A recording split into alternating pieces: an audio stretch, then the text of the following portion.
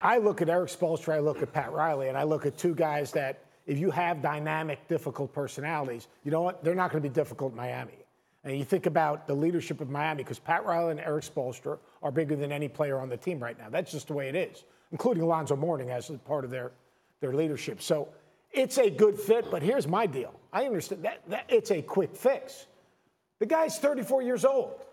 He's a point guard. If he's going to play 34 minutes a game, how many years, how many games, how much better is your team going to be taking on that contract? Or is it more saying, you know, we want to make sure people understand we're trying to be competitive. We can't go a third year. They've gone 2 years in a row without playoffs. We can't go a third year without a playoff, so we've got to get back in the playoffs. This doesn't help Pat Riley make that one more run, though, because they don't become a factor in the playoffs just with Chris Paul. So I'm not sure the investment is worth it.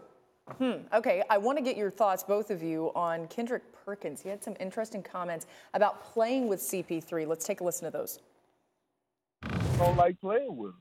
It's to the point now that we know that teammates, guys do not like playing with Chris Paul. And I've heard this from several guys that's been on his team, and you could tell just by even look at the animosity when the Rockets and Clippers played against one another. Look at the beef, the tension. And everybody was surprised. Oh, Rondo was out of character. Rondo did this. No, CP3 out of character. And it's time for him to start looking himself in the mirror.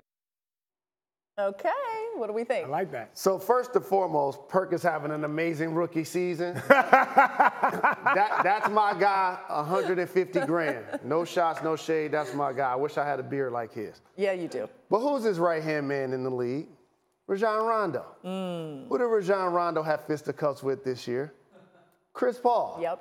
So whose side you think he's going to take? Okay. Number one. That's number one, Coach. But number two, there is some validity to what Perk said. Yeah. And here's why. Because Chris Paul is kind of like an irritant. He is. If that guy was a boxer or an MMA fighter or even 7 foot tall, you wouldn't want any problems with him. Yeah. But since he's a guard, you see that level of behavior and you like just shoo him out of the way like a little gnat, like a fly, like watch out. But he ain't going nowhere. And that level of competitive spirit, Laura and Coach, is what he brings to a locker room.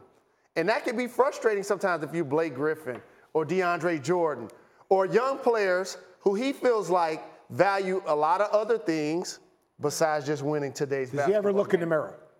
Does he ever look? Here's my thing. Look, if you want to lead, because he's a leader, ball's in his hands, he's a leader, you got to get people to follow you. Yep. So, you know, you can catch more bees with honey.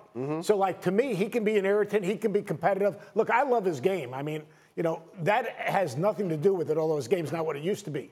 But if you want to lead, you got to figure out a way to get other people to follow you. And right now, I agree with Perk because, you know, he's hard to play with. And the biggest thing is he's got to look in the mirror and say, you know what, I'm not the guy I used to be. So, you know what? I've got to figure out a way to look in the mirror and say, what can I do well now, not just because look in the mirror how I used to be. Okay, is Miami, if he ends up there, does that make him look in the mirror with the people he'll be playing with? Well, because what ends up happening is you have people that are like-minded surrounding you. So they're going to validate everything that you say because they feel the exact way. This is how Pat Riley and Eric Spoelstra operate. This is how Jimmy Butler operates. When he jumped up and went to Miami, people was like, did that just happen? He took himself off the board as a major free agent.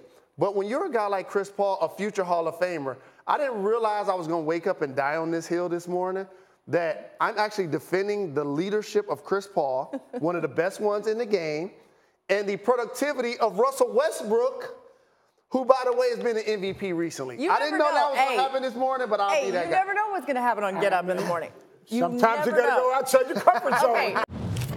We're so glad you're watching ESPN on YouTube. For more sports and analysis, download the ESPN app. And for live streaming sports and premium content, make sure you subscribe to ESPN Plus. We'll see you there.